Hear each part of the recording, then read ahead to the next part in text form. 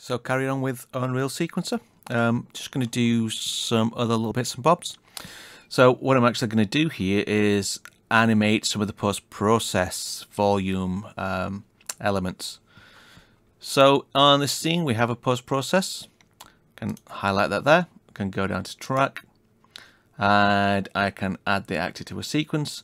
I can also just search for it here as well. So I could just search for post-process. We have that there. So we can bring it in that way as well. So let's do that. Just going to move this up a little bit and delve down into this track. So click on the plus. We can basically add in what we want to work with on this. So I'm just going to go in and I'm going to add my lens bloom. So if I look over here, I have this lens bloom intensity. So I'm going to add that in. There. And I'm also going to add in my exposure compensation here as well. So let's just click on the plus, go to settings, go to our camera. Where are you? Lens exposure, sorry, and exposure compensation. So we've got both of those tracked in there now. So as before, let's go into this. Let's zoom out of this so I can see what's going off. Oops.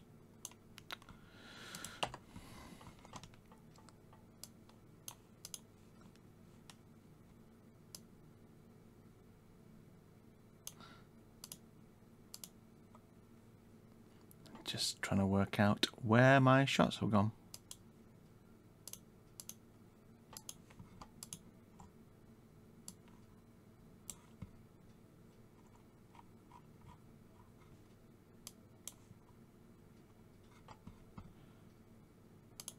So I had my animation keys on.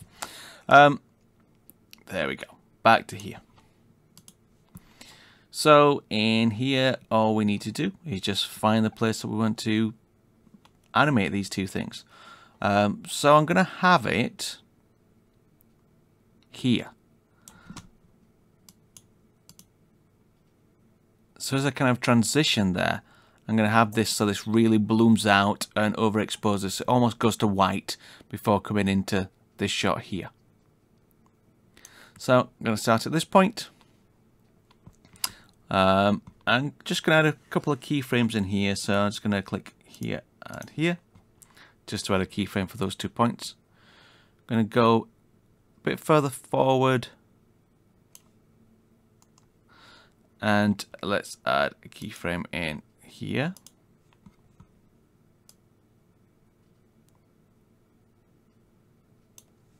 And let's go in and play around with this. Well, actually, no, I want that to stay at these values. These are the default values. I'm going to go here and I'm going to go back to these default values. Okay. Then I can just go to the previous keyframe and I can play around with the values here in this transition period. So I'm going to bring out the bloom.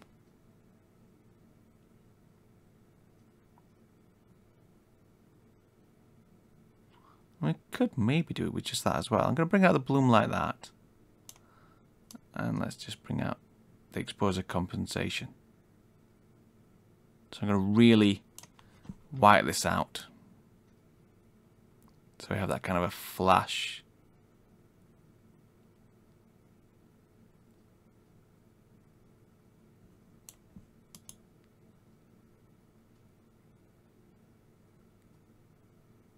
Like that. So it's just another way of transitioning.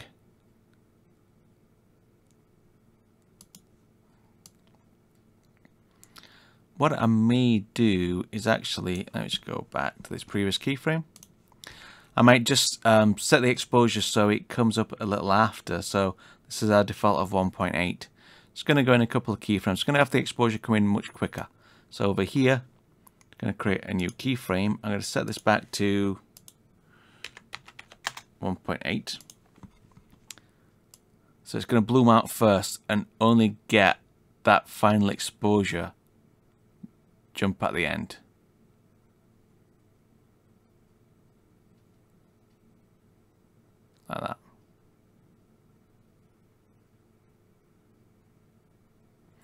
Similarly, I might have this go back to its beginning exposure again, so let's set that to 1.8.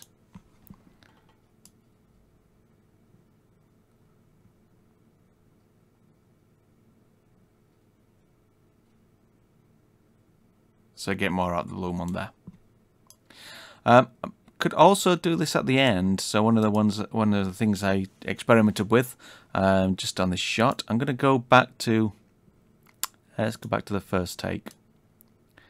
So as this comes in, we get this bit of a lens flare. So just to start increasing the bloom a little bit on this to make it a bit otherworldly. So let's go around there. I'm just going to go in this time with the intensity for the bloom. Let's create a keyframe there. And around this point, again, I'm just going to bring this value up.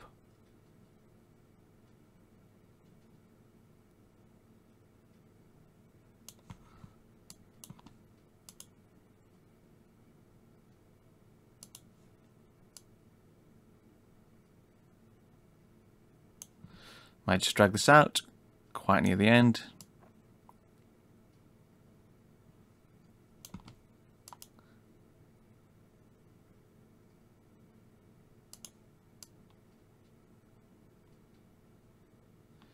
So what I don't want in this, I'm noticing that this value is changing already from this previous value here. So let me just go back to this. Let's just jump on these. So this is my 1.2 setting. This is my 1.2 setting here. But then it slowly moves from that 1.2 value. I'm noticing it doing that there. So on this one, what I want to make sure I do, let's just go into the interpolation. I just want to set this to, let's just come on again.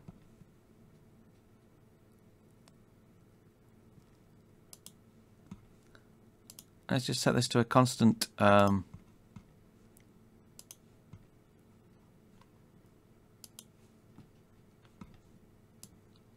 this is where it's spiking.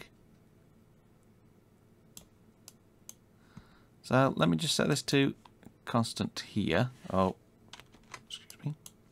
So you can set this as a constant. I might just need to break these tangents, but let's try this. There we go. So just setting this as a constant interpolation from there, that's going to maintain that value.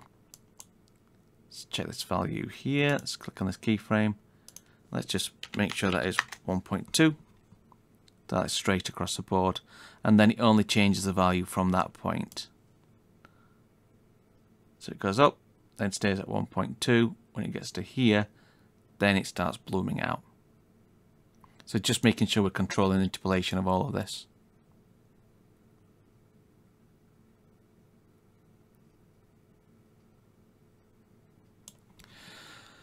Now I can go in and try different things out if I wanted to. So just looking at this, we have this lens flare. Could always go into this. Where did I have there? There we go, the lens flare. So we could even increase this lens flare property a little bit. Tie that back to what it was. So let's add that in with our lens flare. So again, let's go into our post-process volume, click on track, go to settings. Let's have a look at where this is, lens flare. And again, I'm doing the intensity to have that there. Let's go to my frame here, just click on this to go, where are we? Now my exposure, my intensity. Where are you?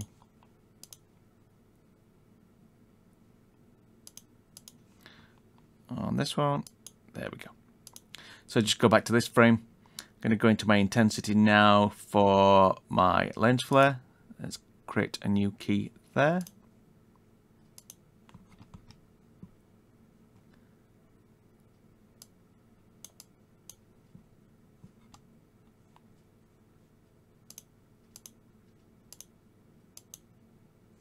Just looking at this one as well, let me just make sure that let's go in on this. This is the exposure intensity.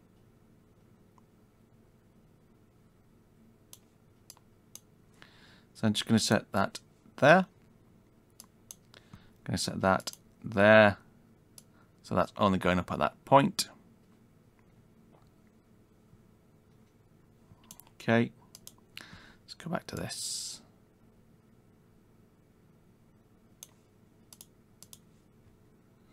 So this is my point here.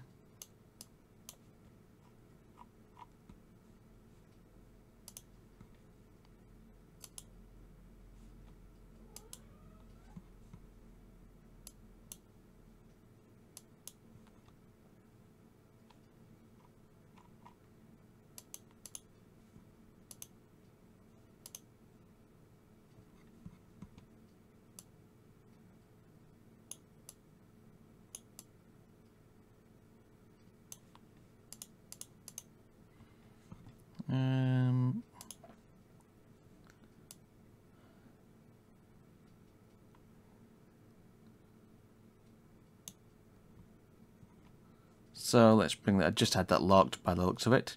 The snapping on it. Let's take the snapping off.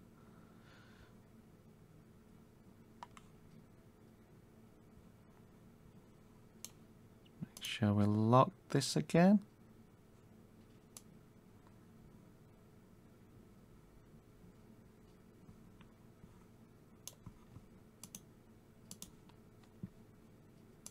I think it's just because I'm so zoomed out.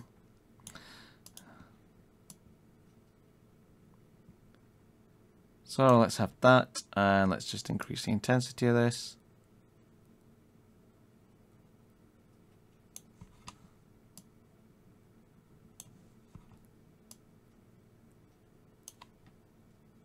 And have that go back.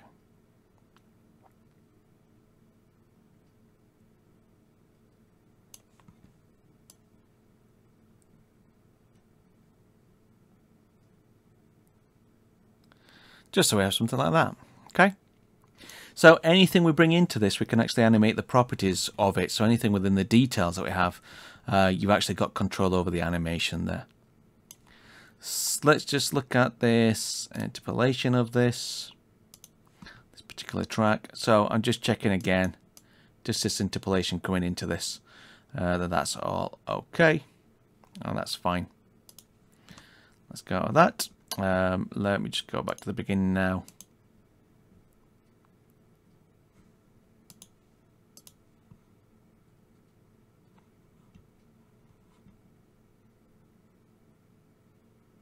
So we have the, again, that's just a capture software. It would go much more quickly.